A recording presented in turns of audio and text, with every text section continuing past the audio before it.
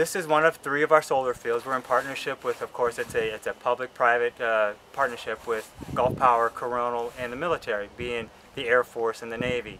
11% of our energy mix comes from renewables. So where we're at today is one of those solar fields. We're out here at Eglin. This actually produces about 30 megawatts of power, which can power about 4,500 homes annually.